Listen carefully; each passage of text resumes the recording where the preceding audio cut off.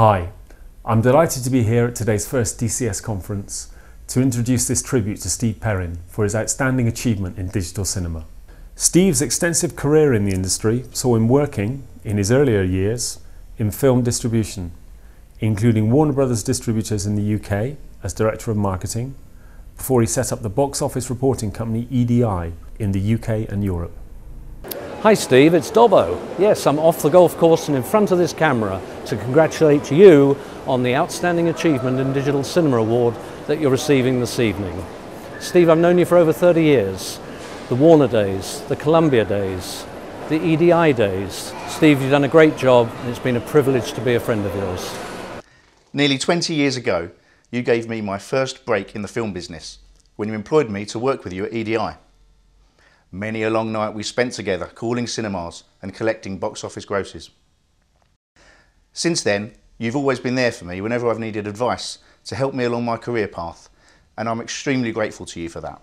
Steve has also held a number of senior positions in the UK film industry, including Head of Rentrac's International Division and Head of Distribution and Exhibition at the UK Film Council, where he was a major force behind its digital cinema strategy. Steve is currently Chief Executive of the UK Digital Funding Partnership, which was established by the Cinema Exhibitors Association in 2009. Steve stepped in, formed the UK Funding Partnership and effectively put together a deal which allowed all those small independent cinemas to be equipped with equipment and find the funding over time. The Digital Funding Partnership is a unique coming together of independent cinema owners right across the country, and Steve is responsible for that and for its success. He's brought to it great qualities of patience, persistence and utter professionalism based on deep knowledge and love of the cinema. The industry should be grateful to him, and so should all the communities across the country for whom their independent cinema is a central part of their lives. So thank you, Steve. He was also instrumental in setting up the financing scheme through DCinex, then XTC, allowing a choice of systems for individual operators. Hello there, Steve. Congratulations on getting this award. As you know, we've worked together on this DFP project for some time now. It's been a bit of a roller coaster ride, but we've brought it to a success. I would like to thank you warmly for all the energy and the efforts you have put in the DFP project. You made it work. You made those cinema digital.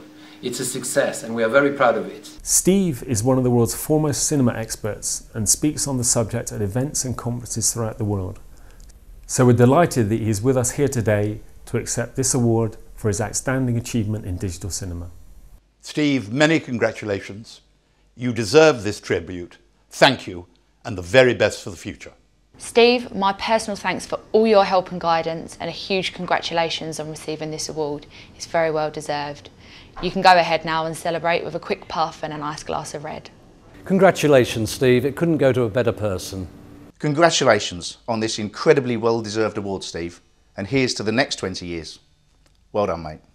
It's been a pleasure working with you, Steve, and I'm so delighted that you've been acknowledged with this award. Well done. Steve, on behalf of the CEA and all its members, huge congratulations for this much deserved award.